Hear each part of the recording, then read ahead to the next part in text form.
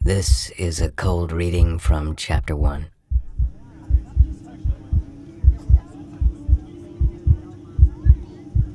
Once again, guys, all portable electronic devices, including cell phones, must be turned off and put away.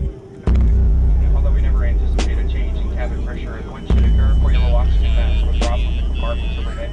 To activate the flow of oxygen, will down the mask until the plastic tubing is fully extended. Place the mask over your nose and mouth and breathe normally, securing the mask with the elastic strap.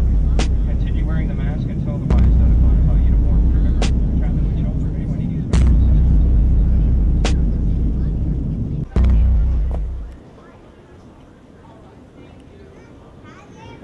I am an assassin.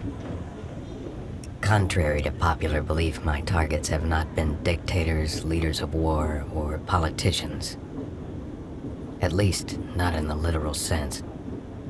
They're comprised of corporate executives, soon to retire, or those who, for whatever reason, cannot be trusted any longer with valuable trade secrets.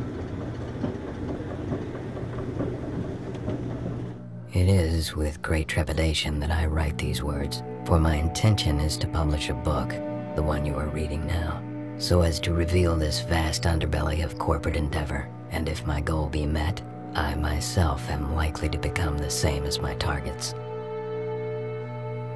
Luckily for me, the nature of this work keeps me on the move and hard to find. I have several home addresses, none of which I occupy. I spend half my time in the air and much of the remainder in buses, taxis, and hotels. A lot of time in hotels. All in all, in my 20-year career, I've eliminated over 130 liabilities, as they are referred to. I am part of a network of contractors who do not know one another, let alone by call sign or infamy. We each work independently and alone. Knowing my methods, I suspect that I have crossed paths with others of the same ilk, posing as I do as business travelers. You see, I am employed by corporations that are able to garner any identity from me needed to complete the assignment. These are not corporations that you've heard of. These corporations, if you can call them that, own the corporations that own the corporations you've heard of.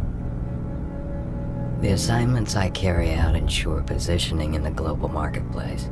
Once completed, they mold via lethal termination the leadership structures of powerful corporations you have heard of, so as to steer trends favoring my client's security.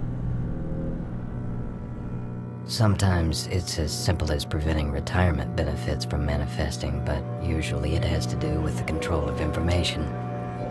In this, those interested parties have a strategic outlook whereby only they have access to the most advanced technologies.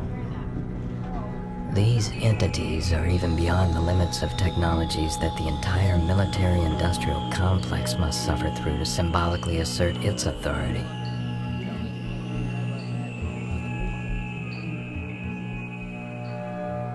So, as one can imagine, when you are employed by those who very well may be mankind's truest leaders of technological achievement, to terminate, eliminate, retire, or kill as a service, and these employers supply you with the means necessary to do said service in such a manner that ensures detection impossible, you quickly discover how fragile life can be, and how strange technology. For instance, when tracking a target, an agent becomes ever aware of the seeming omnipresence of cameras and utilizes this invasive presence as a means to locate their target unawares.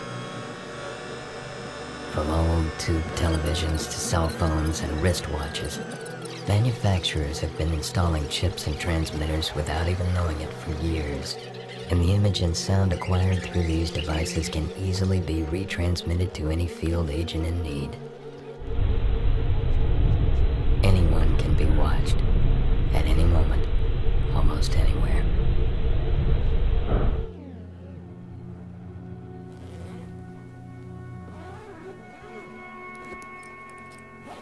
Now, in this line of work, there seems to be an impression that we are masters of marksmanship and martial arts, that perhaps we have a keen understanding of poisons, I myself have not fired a weapon in 15 years. I don't even carry a firearm, and I know nothing of martial arts. Never have.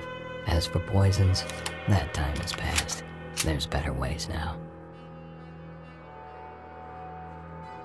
We approach our assignment with the utmost precaution. Our methods assure success and discretion. You see, in the business of untimely demise, the challenge is to fit in with what seems a natural finish. And like a car, no matter how pampered, whose engine one day throws a rod, so too does a man's heart give way to fatigue. It is here that we find the staggering statistics of mortality, and masked within that number our assignments find their home on the charts, never to be questioned, and even under the scrutiny of autopsy still showing to be the inevitable visit from nature's end.